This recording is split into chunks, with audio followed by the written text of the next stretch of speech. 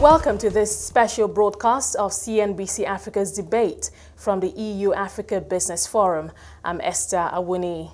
Delegates gathered in Brussels for one of the European Union's biggest annual summits on development cooperation. At the summit, founding editor of Forbes Africa, Chris Bishop, hosted a debate where panelists discussed the European Commission's external investment plan. Take a look. Just to start off with, if I can go from left to right here, just a brief mention, if you could, just your reaction of what the European Union is trying to achieve here with investment in Africa. What's your initial reaction to it, sir? Well, that's a very important subject for Europe and for the world. I think, again, Africa is going to go from 1 billion inhabitants to 2 billion in 30 years. So we have to help our African friends and partners to develop and especially to create jobs. I think the most important thing is to create jobs locally. So this is very interesting and very good that Europe can rebuild a priority, a project, which would be, a 30 years project. But we absolutely need, they have to integrate the business people that we represent, because without the business people, nothing will happen. Because we are in the actions, we are in concrete actions, and this is a basic, if you look at the past, we have been talking. Now we need actions, actions, and actions. Rebecca, what's your view? Europe and Africa are independent, and I think it's crucial. It's the only way forward, especially with the way the world is changing at the moment. I think it's in both continents' interest to work very closely together. It's the only way forward. Jamal, on the inside, looking out, what's your view of this investment initiative? I think it's fantastic. Every investment initiative is very well welcome. I think Africa needs a lot more investment. If you look at demand, the demand side is being created out there just by the demographics. When you talk about Pierre, 1 billion people going to become 2 billion, 2.4 billion. I think the demand is going to be there. So food, clothing, shelter, name it, logistics, the whole lot. The landmass, if you look at the landmass, it's quite big anyway. And when we talk about 1 billion people there becoming 2 billion, it's going to be bigger than India, China, or anywhere else. And that's why the demand side is getting stronger. The key issue is the supply side. And that's why I'm saying we've got to create the supply side for everything, which is where the opportunity lies. And I think that's the opportunity that either the EU or anybody else looking at it and saying we can help. However, I think smart partnerships, strong partnerships need to be created out there. And I think a lot of leadership out there is actually looking for this. So this is probably the right time when things are really moving. People want to move it. Leaders want to do it. However, we have a big problem in Africa, and that is capital formation. Capital formation is a big missing action sort of thing. And I think that's where it's available out here. So you've got the supply side, you've got the know-how, we've got the demand side. So I think this is where we need to sort of bring it together and say, fine, there is a match here. Okay. Mr. Gattaz, if I could just ask you one question on home territory. I mean, you've just had a change of administration in France, a new president. What do you think France's outlook towards Africa is likely to be with the new administration? France has a long history with Africa, and I think we should come back to a new world now, to see the future, not the past. We should forget the past, I would say, and see the next 30 years again. That means seeing the future with our African partners without arrogance. First of all, it's a win-win. We have to build a win-win partnership. That means we have to sell to technologies, to put local jobs, of course, but we have to learn from the African entrepreneur. I've met a lot of entrepreneurs from Africa. They are excellent. They are very good. The young entrepreneurs are excellent in digital. For instance, in Kenya, you've got applications on mobiles for payments, which are very simple, but very outstanding, extraordinary technologies. So I think we have to build these win-win partnerships in the next 30 years, saying we are going to get from you and you are going to get from us, but that's going to be balanced. And I'm sure that if we go into that directions, without saying, I know everything, I'm going to learn you, to teach you, and you're going to buy my products, this is it. This is not good. If you say, together, we are going to build a new world, and the new relationship between Europe and Africa, because we need growth, you need growth. We need jobs, but you need jobs. And again, together, we can build a good future. And I think France has maybe a role to play, because as you know, 40% of the Africans speak French. We have a long story. So we could be a kind of open gate from Europe to Africa. Not the only one, of course. Again, no arrogance, but just because we have old history and old relationships that we can use to rebuild the future. Rebecca, I mean, Mr. Gattaz mentioned not 5 minutes ago, time is the time for action. What difference do you think this investment initiative could make to the lives of the entrepreneurs that you deal with in the African continent? A huge difference. I think if it's recognized, and I think now it has slowly over the last few years, it's been recognized, the relevance of the formation of new businesses, especially SMEs, and new entrepreneurs create SMEs and then strengthen the community. So I think it's huge. What is relevant, though, is how fast it takes. Often these kind of investment programs can be very bureaucratic, can take a long time. By that time, all creativity is lost and the ideas sort of, put back to bed. So I think that's also crucial, as well as speeding up the process, making it simple, cutting the bureaucracy as far as possible, and finding a proper set of guidelines, how one works, to make it happen. So Vimal, that's a question I put to you. I mean, you and I know scores of African business people on the continent. The first question they're going to ask when we go back is, oh, that sounds great. When? I think the time is now. I think the two things here. It's all welcome. The problem is that Africa is not waiting for somebody called Europe to come and sort itself out. I think this is something that I would rather say it here. It's not going to wait. We have demand. We need to service it. It will be met by somebody from somewhere. If not Europe, it'll be China, it'll be India, it'll be Brazil, it'll be America. So everybody's trying to get a piece of the action. The question is this analysis paralysis that we have a lot of times about, oh, we don't trust this, we don't trust that. It's changing. The time is now, and I think a lot of leadership, if you see leadership changes across, I mean, it's happened in the US, it's happened in the UK, leadership changes are happening everywhere. In Africa, there's a leadership ethos right now that's saying, let's make a move, let's make it happen. Now, there is impatience there, and I think this is where we need to really say, fine, let's get on with it. However, partnering with them, partnering and making sure that we have thought leadership as far as it's concerned, also giving them direction. Dictating and saying, we're rich, you're poor, is going to be a thing of the past. Because we're saying, I look at you from a rich man's eyes, you're poor. I think aid is not important. It's not aid which gives us AIDS. By AIDS, I mean always in debt syndrome. And we're always becoming like a begging bowl. And I think that's what Africa must cease to be doing, and saying, here's a begging bowl, give us some aid, give us some help here. I think it's better to say, here's an opportunity. There's an opportunity to do business. There's an opportunity to improve the lives of people. Come and make a difference. You really want to make a difference? Come out and make it. And I think we've got to remove this whole word CSR, which is cosmetic social responsibility. We've got to make it more SRCs, socially responsible corporates, socially responsible citizens, and countries. In that manner, the time right now is happening. There are 54 countries in Africa, and I think we've got to say this very clearly. And there are some that are leading, some that are laggards. And I think that's where a lot of us start branding Africa and saying, oh yeah, it's poor, it's finished, because one country. I mean, like Kenya is compared with Somalia, and that's always the case. And say, fine, it's not really going to happen. Same thing with Ivory Coast. It's being compared with other countries in West Africa. We've got to isolate countries and say, fine, which are the ones that are leading, which are the ones that are compliant, make them role models, make them examples of saying, here is what we did, we made a difference, the rest will follow. Can I just say, as a fellow African resident, here before we carry on. But coming back to you, Mr. Gattaz, I mean, one of the key points of this whole thing is job creation, which, I mean, the country I live in is 25% unemployment alone. It's a key thing, but a lot of talk was yesterday about sustainable jobs and how we must have jobs in the future.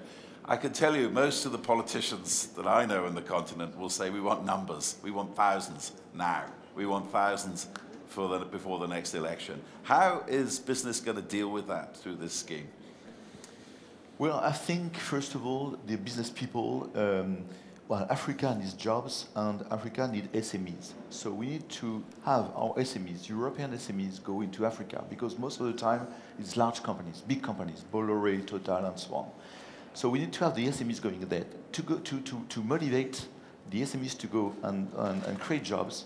First of all, from the European perspective, we need a trust environment.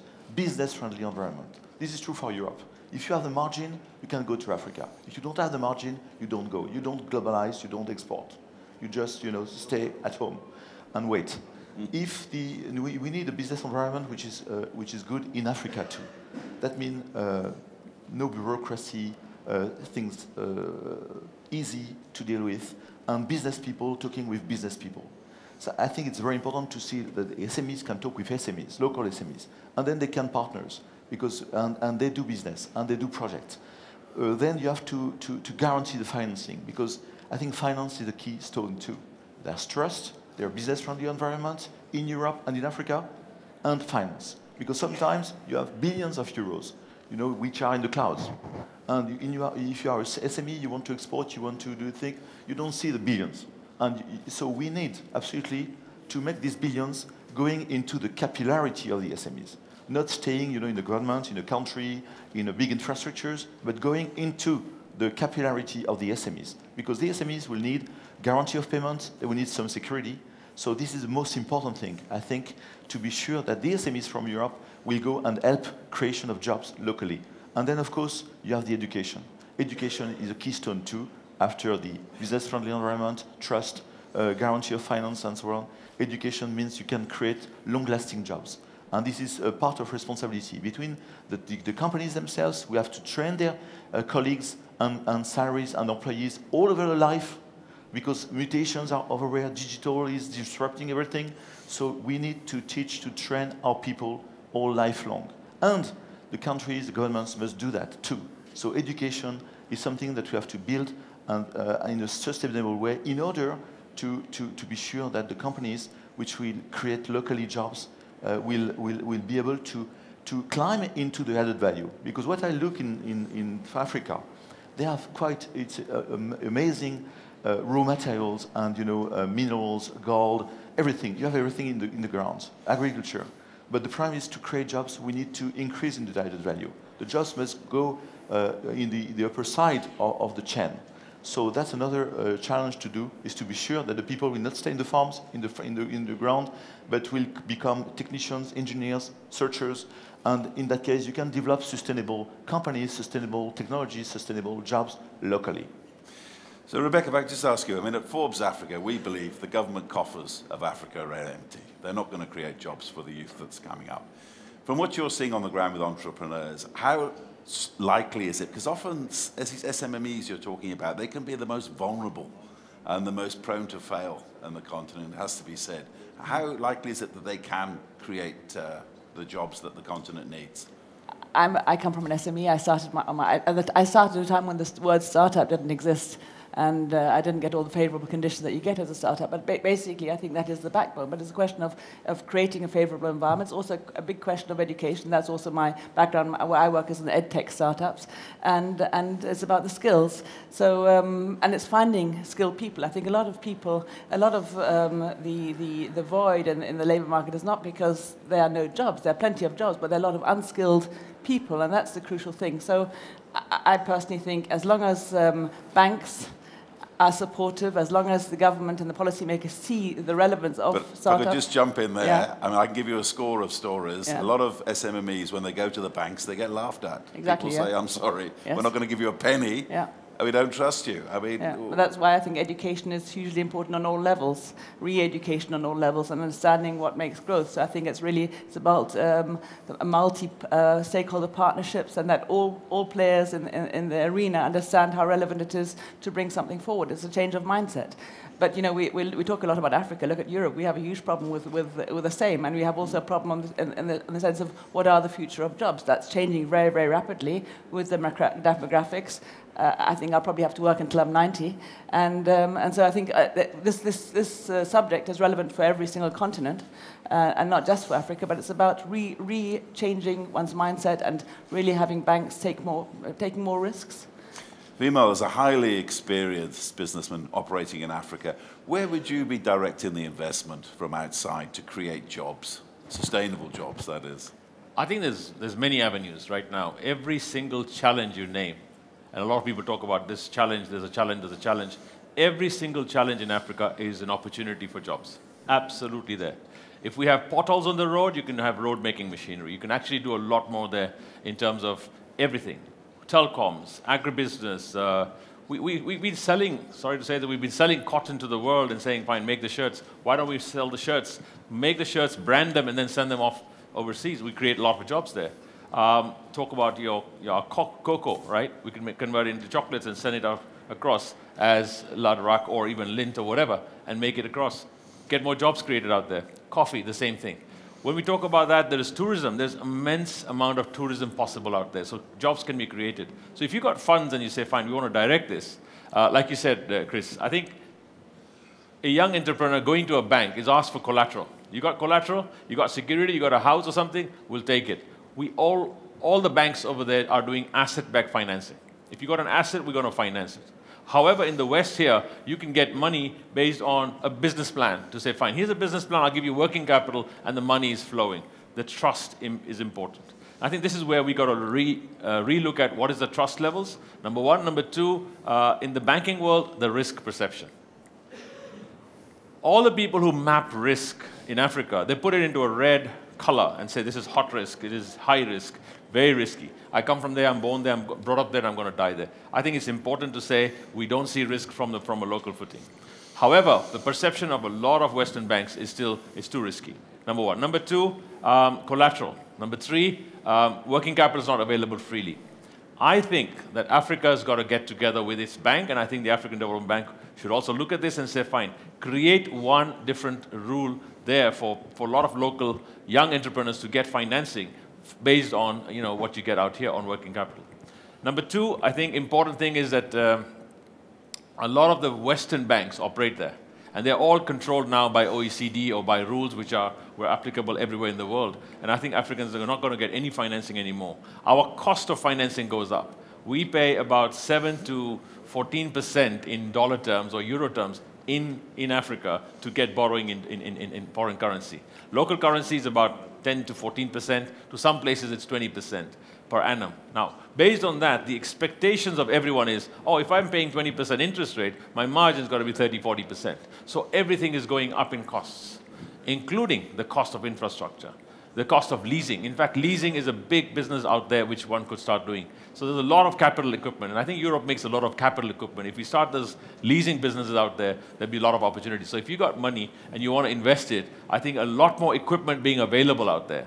If you go out here, there's logistics areas where you got lots of trucks waiting to say, fine, you can hire me. In Africa, no, you got to buy a truck, you got to start doing all that stuff. So I think there's so many opportunities. I mean, I could keep on naming them: manufacturing, tourism, agribusiness, even infrastructure.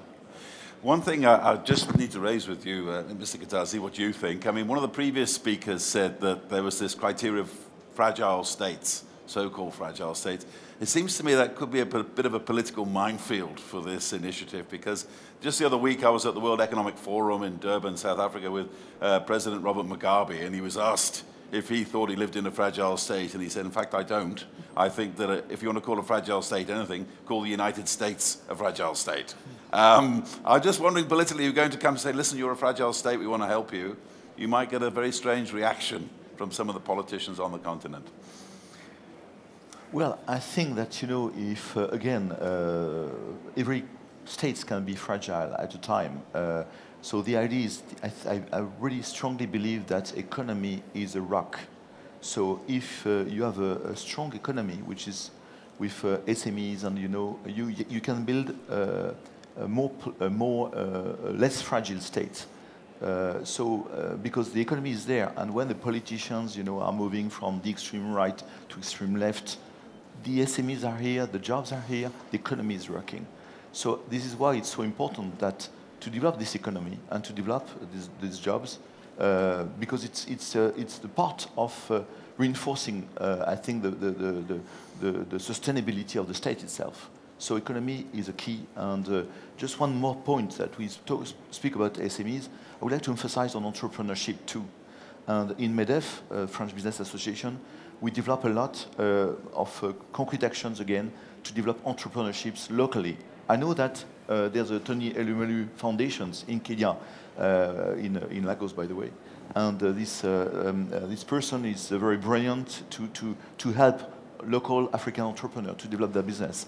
And I think this is another way to recreate jobs, not only SMEs, not only large companies, but also developing this entrepreneurship, helping the people to make the startups. And in Nairobi, 20th of November, in 6 months, we are going to have the first startup meetings in Africa with MEDEF and an association that we created for that, in order that these guys can find advisors, finance, friends, partners, to develop their own business. And the more entrepreneurs we'll have in Africa, the better it will be.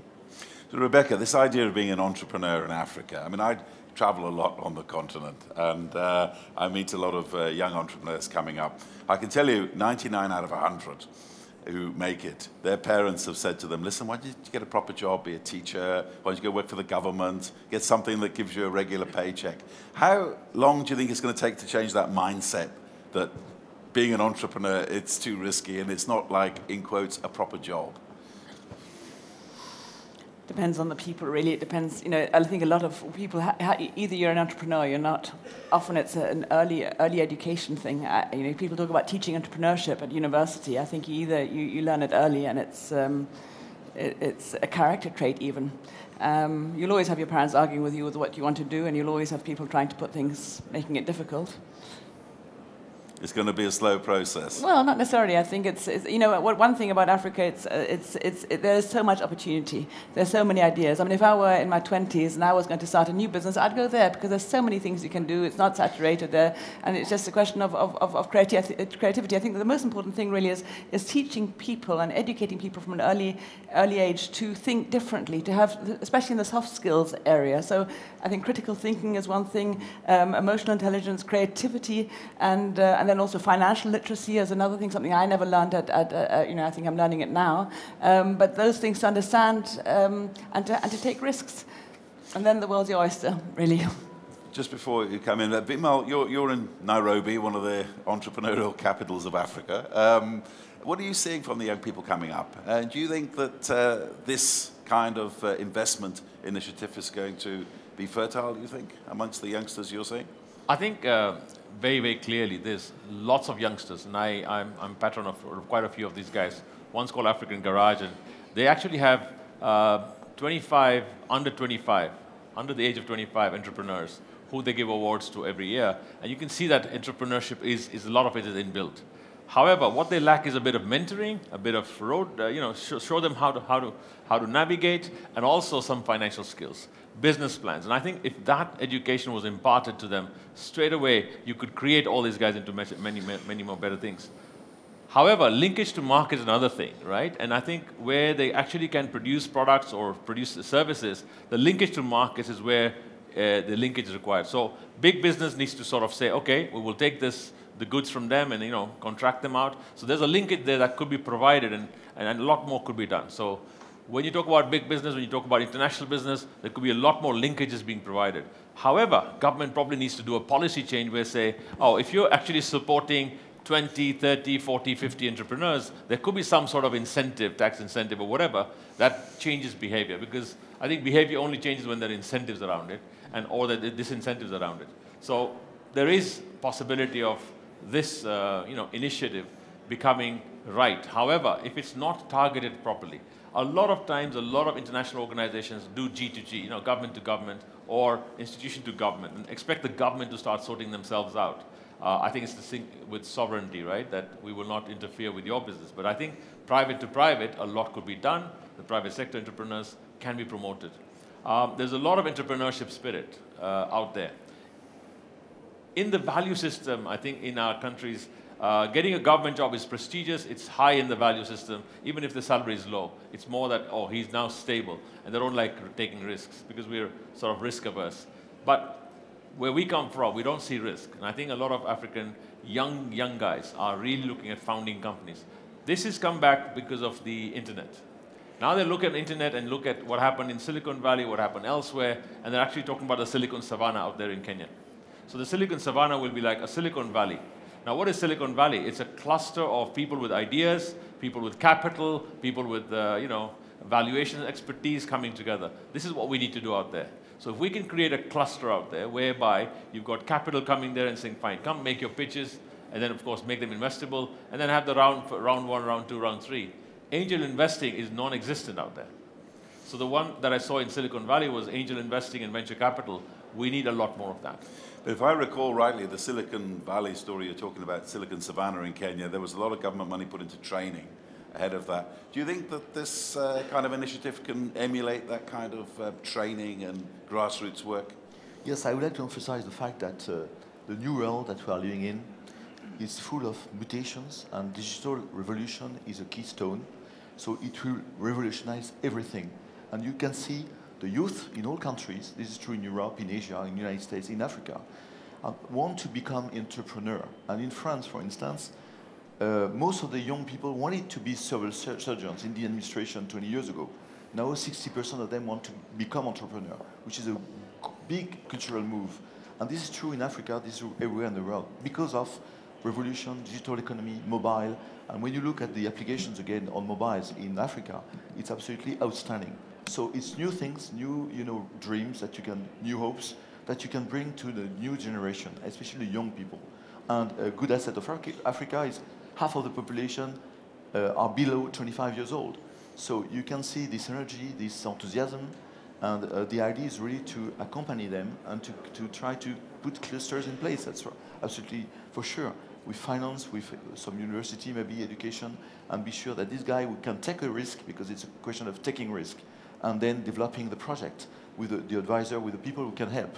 And I think if we are in this dimension, it should work, yes, in complementary with all what I said about SMEs and what we all say about developing jobs. Rebecca, what's your view on this one? I agree. I think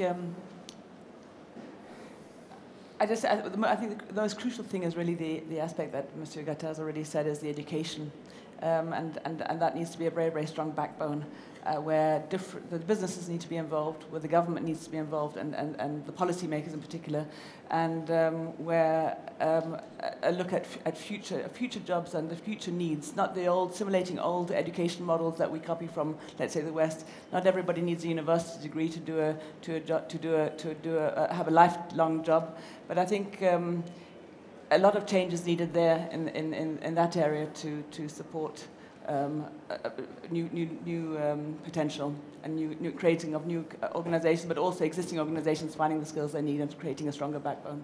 But Vimal, I put it to you as an African businessman on the ground. Do you think we really need like a university of entrepreneurship and a professorship and a chair of I don't know. I mean, some of the best entrepreneurs I've met in Africa, some of them can't even read and write. Some of them have a very little education. Some of them don't even touch computers. Some of the best guys that I've met. Do you think we really need a college for entrepreneurs in Africa? I don't think we need a college of entrepreneurship. I think we need courses in entrepreneurship where it's required. I think it's business plans. Okay, let's look at it from a bank perspective. What does a bank look at when an entrepreneur goes there? They actually look for a business plan. They look for where's your sales, where's your revenue, where's all that stuff. That skill, if we would teach them to say, fine, this is what a bank expects, this is what the insurers expect, this is what you should be doing, and then get all that de-risking model, taught to them, then they'll be formal. However, a lot of entrepreneurs, I mean, there's a traffic problem in Nairobi. I think everybody knows about that problem. And if you see the roads, there's many more entrepreneurs on the road selling you a lot of stuff. They'll sell you cold drinks, they'll sell you goods, they'll sell you, stuff that you need. Were they taught that in school or university? No. It was all acquired on the job. And they're very creative in that sense. However, the skills that are required for becoming bigger and better, I think that's where we could actually have that course. And there's a lot of courses being taught in universities, technical schools already. But yes, we could actually start imparting that knowledge and say, fine, this is what a bank expects, this is what you start becoming. Financial, like they say, for people who don't know finance, teach them finance. Teach them all that sort of stuff, and entrepreneurship is there. The spirit within is still there. So I think that's there, it comes out. And again, I said yesterday, I think necessity is the mother of invention. So when you're pushed to it, you're really pushed to the wall, your salary is very small, you can't afford it, you're going to go and say, fine, now what do I buy and sell? I'm going to do an arbitrage between buying price and selling price and make some money in the middle. And that's happening. Services is now growing even faster than manufacturing. So there's a lot of services. There's home deliveries. There's so much more that's happening. And I think they're learning a lot on internet. A lot of people are acquiring the skills and say, fine, how have people done it elsewhere? We can really straight away learn. So Emulating that is important. However, it's not one university, one location. I think it's got to be across the board entrepreneurship. Even on YouTube, you know, the how to be entrepreneur, stuff like that, it's proliferating everywhere. If you go into any rally now today, you can see everybody with a smartphone taking videos or taking pictures of the event, and everybody's doing that, even in rural areas. So I think that when I look at that and say, where are they storing this? Where are they going to keep it? But the bandwidth is increasing. And therefore, there's a lot more learning that's happening. It's learning by doing. It's not just by university. A lot of good entrepreneurs don't even have degrees. And they don't need a degree because they're not looking for jobs. And a lot of guys that I talk to in terms of university, I'm also a chancellor of a university, and when you go there, you actually tell them, if you got a degree, you are in the 1% bracket in Africa. Do not go and look for a job, go and create more jobs. And that's what African graduates need to start doing, is create jobs out there in Africa. And I think if they start with 1 job, 2 jobs, the whole taxi service, I don't know if you know what the taxi service in Kenya is amazing. It's competing with Uber. In fact, they've given Uber a run for their money. Uber had to drop their prices by 35% to compete with these guys. But if I could put that question to Rebecca as well. I mean, isn't that one of the problems that the world has, not just Africa? I mean, one of our reporters the other day, he's gone off to go he's from Zimbabwe, he's gone off to go and study classics in Canada. And I said to him, what for? And he goes, no, I want to open my mind. I said, well, that's all very good. What are you going to do with it when you come back? And he didn't give me an answer. But isn't it that perhaps sometimes we're training a lot of people about literature and history and all these lovely, wonderful things, which I enjoy, but is it not much help when it comes to creating entrepreneurs in Africa? No, it's great to have an open mind and to be an educated person, and it's wonderful because it means that you'll always want to read and you'll be able to make the connections and join the dots in all sorts of areas. But a classical education, I think, is a luxury. Not many people can afford that. So, yes, new models need to be found, and I think university degrees, there's an inflation of people with university degrees who don't have jobs. Look at Germany, for example, where you have 50-year-old professors of biology driving a taxi. You have great conversations with them in the taxi, but I don't think it helps them elsewhere. So I just think we need to relook at that, and I think the advantage also that was mentioned about online, learning things online. Google and YouTube are the biggest e-learning platforms that exist. You can find anything you want. You can learn to do anything through using YouTube.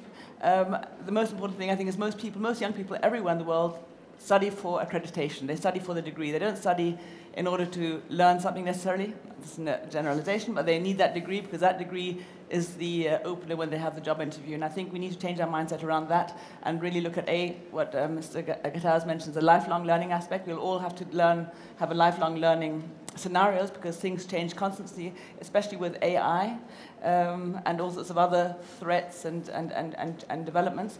So we need to look at that in a different way. But I also think entrepreneurs are people who are confident. I remember when I went to the bank many years ago, they said that one of the reasons why they agreed to give me the loan was not, I didn't have a business plan, but they said it was personality. So it's confidence. By teaching people and teaching young people confidence as well, that's often, we're not, I think I can say that in Africa, different countries have different education models at home. My education model in my generation was very authoritarian. It's changed completely in Germany. Your children, they constantly criticize me, which I'd never dare to do with my parents, but I think the same as in Africa, we have a lot of respect for the elders, you have a lot of respect for your parents, and you're often taught not to be confident. I think there's I really think we need to focus on soft skills far more in educational institutions and also at home. A lot of that comes from home and who your parents make you to be. And I don't know if it's closing soon, but women and girls is hugely important, especially women who have children and who educate their children. So that's one key focus. Children criticise their parents in Africa too, I can promise you. Yeah. But anyway, we're coming to the end of this discussion now. One last question I have to ask you, Mr. Gataz, on behalf of European business.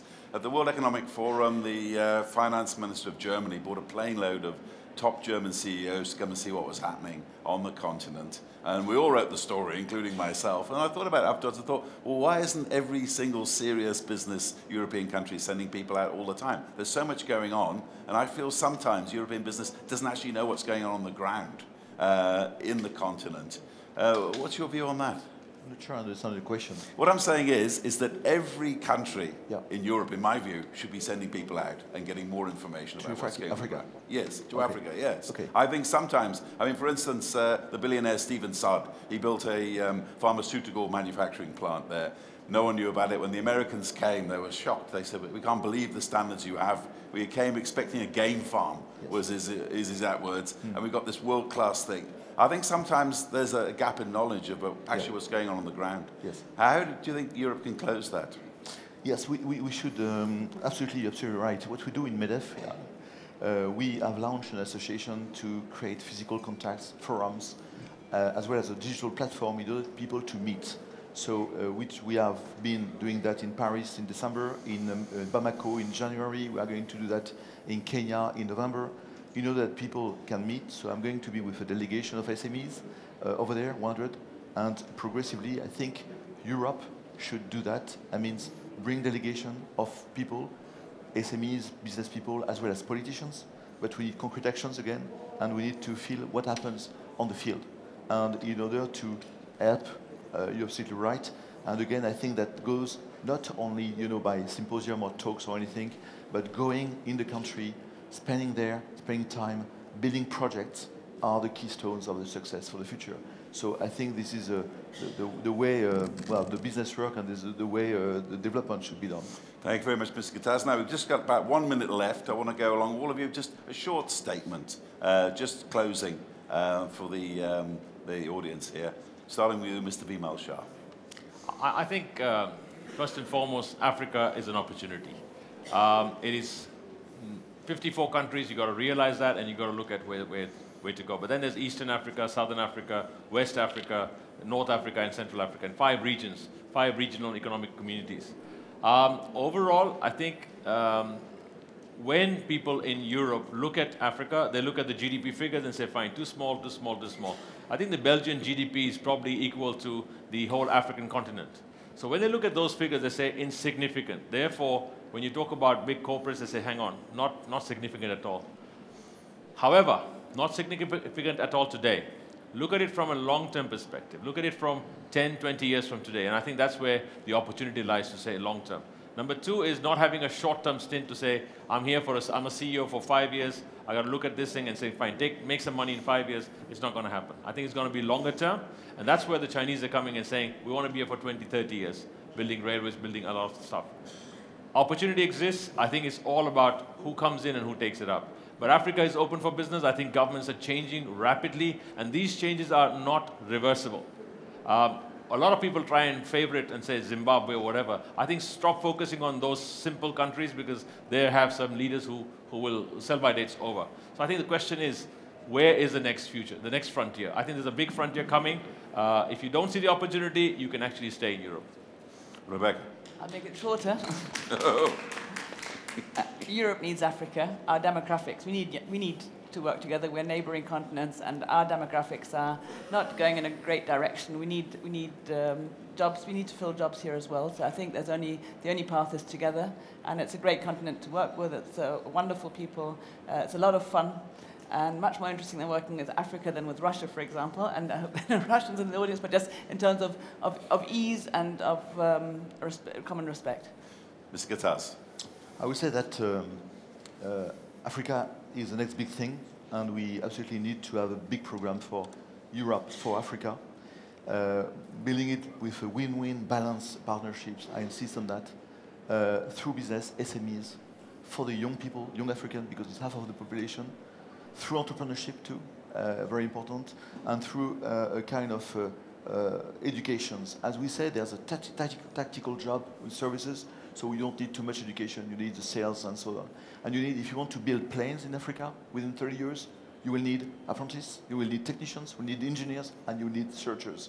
And I think this is the 2 things that have to be developed is, of course, education, but low education for the people, for tactical jobs, I would say, and high education in any case, plus the fact that the digital revolution will help to create this new type of educations on mobiles with the MOOCs and so on. So digital is a very interesting technology to help Africa to develop. Thank you very much, Mr. Pierre Gattaz, the president of MEDEF, Rebecca Storeymeyer, the founder of eLearning Africa, Mr. Bimal Shah, entrepreneur of Nairobi, Kenya. Thank you very much for lending your ears, and that's it. Thank you, sir. That was Chris Bishop speaking to Pierre Gattaz, president of MEDEF, Rebecca Stromeyer, owner and founder of eLearning Africa, and Vimal Shah, chairman Bitco Africa. After the break, we'll get some more views on this external investment plan.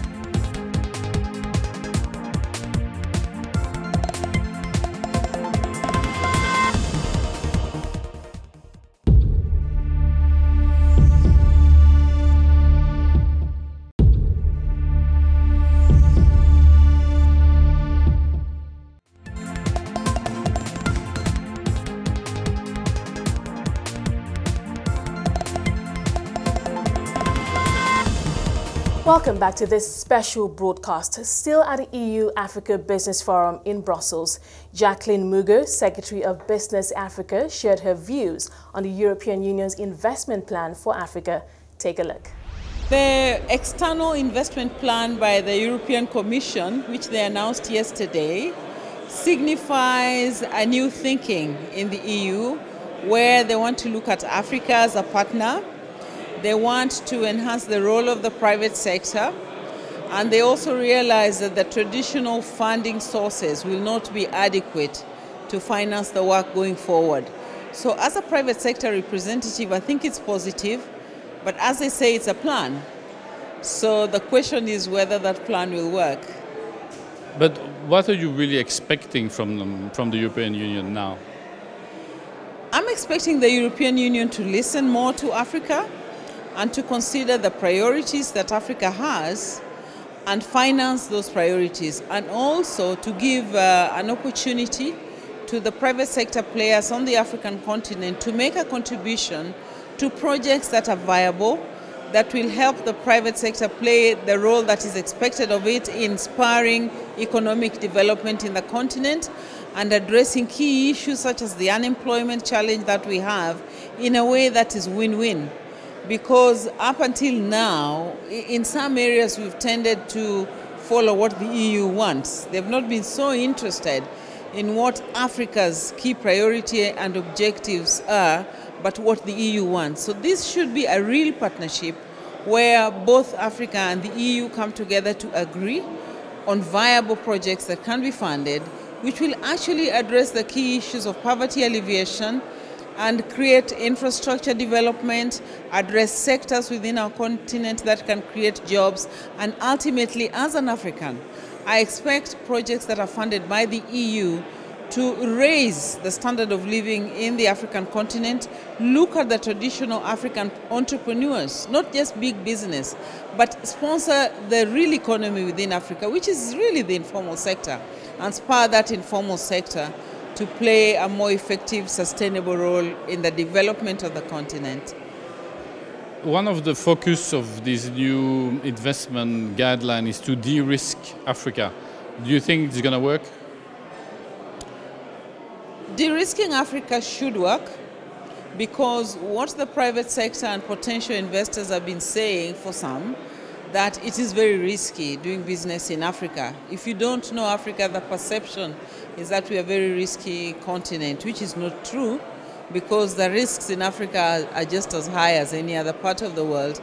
But I think this initiative by the EU to create a fund that will cushion the African enterprises and private sector from what is perceived as too much risk should be able to help us generate more funding to finance projects and investments that will be able to address the key challenges that we are facing at the moment. So I am hopeful that this will be done in a transparent way that respects the views of Africans in deciding what should be funded.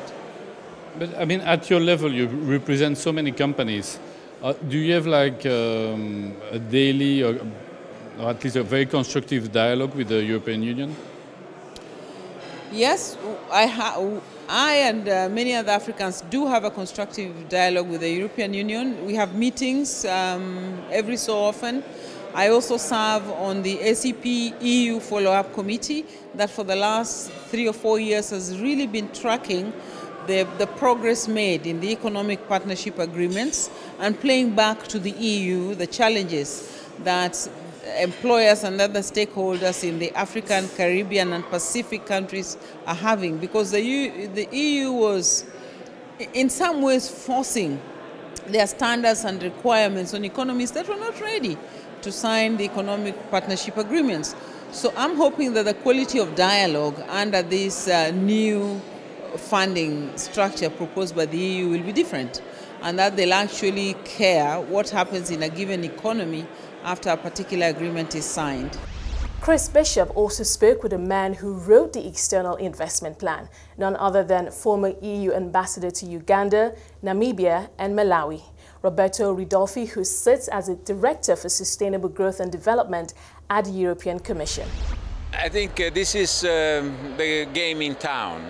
We had already a big presentation at the spring meetings in Washington.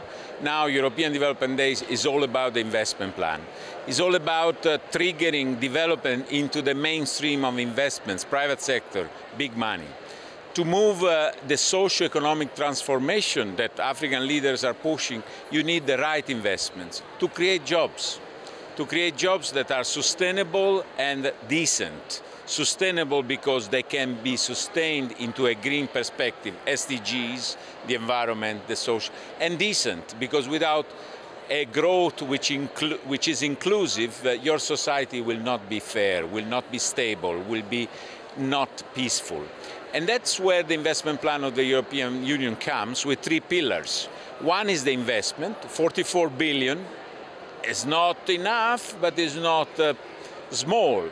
And the second pillar is, of course, technical assistance to work both ways. One side to prepare the investments so that the feasibility study is ready for investors to plug in, and on the other side to do improvement in the business environment. Many countries have red tape, bureaucracy, legislations which is not conducive.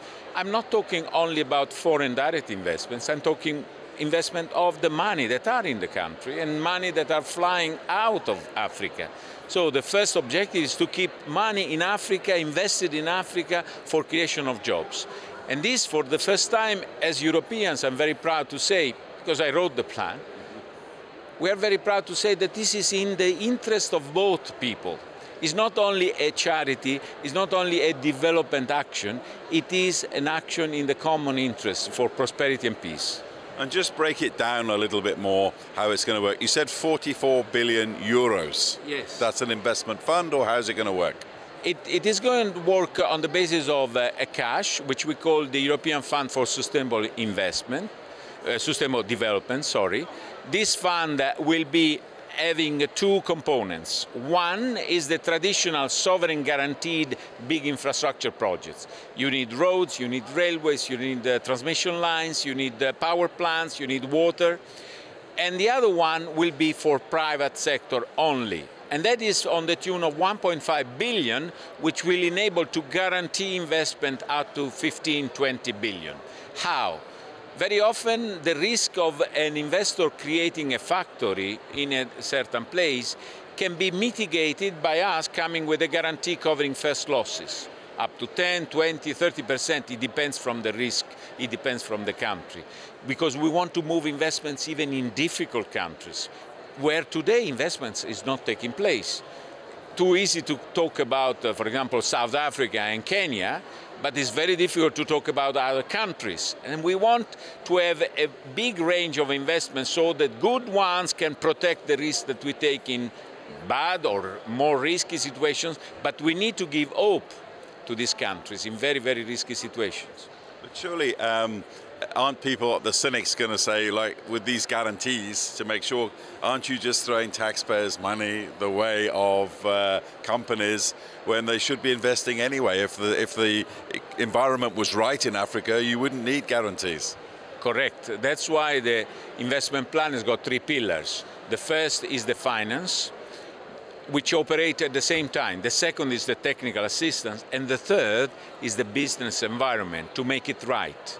So on one side, we look at the word additionality. Our intervention with a guarantee will only take place if that investment is additional to what would have taken place anyway. We don't want to just throw money to what is happening. We want to put money where something is not happening and make it happen. And that is a very big difference. It's a difficult business. I am flying over the difficulties of all this, the big difficulties, but we will make it because there is no alternative in a way.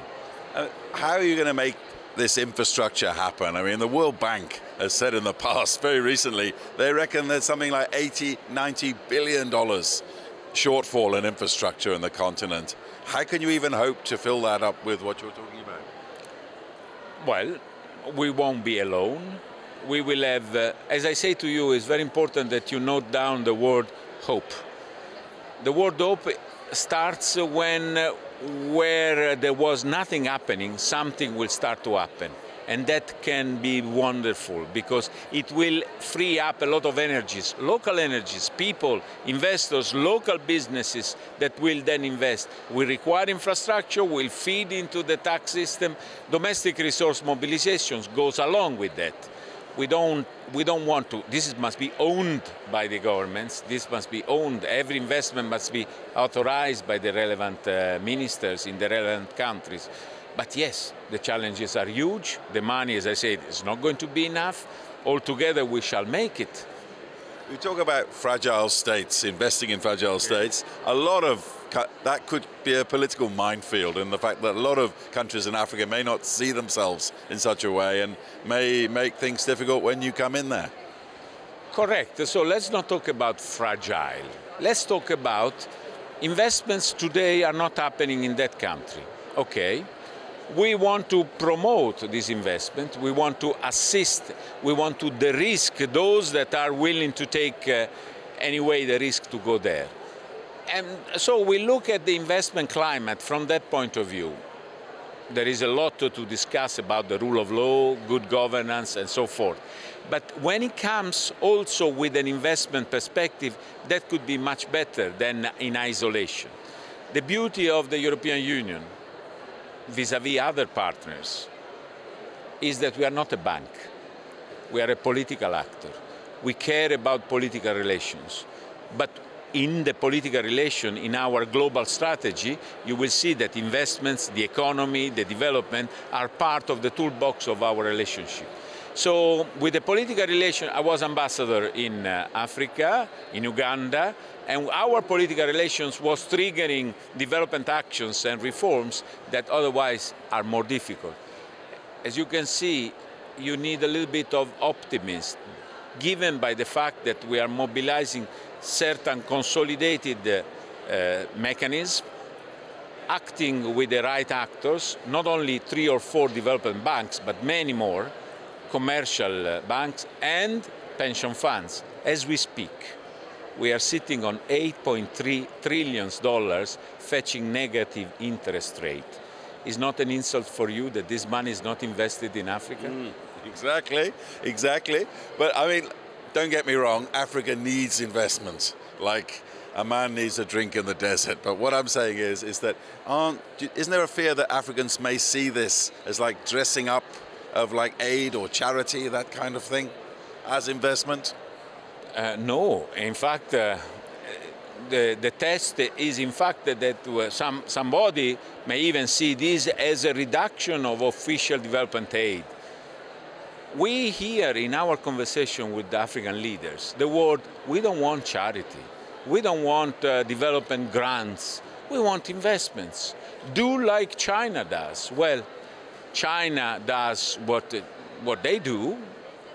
The European Union, we want to do as big as they do, but with our own values of principles of rule of law, human rights, democracy, environmental protection, social standards. It's a little bit more difficult, but it will be much more sustainable. How long did it take you to write this report, and how difficult was it? Do tell me. To write the plan took a weekend. Then making it conversant with the big priorities took very, very quick. Now, putting all the member states and the European Parliament together is taking a little bit longer, but we shall make by July. That was Roberto Ridolfi, Director for Sustainable Growth and Development at the European Commission. Thank you for joining us on this special broadcast. Remember that you can watch this and other content from EU Africa Business Forum on our website, cnbcafrica.com. Enjoy the rest of your day.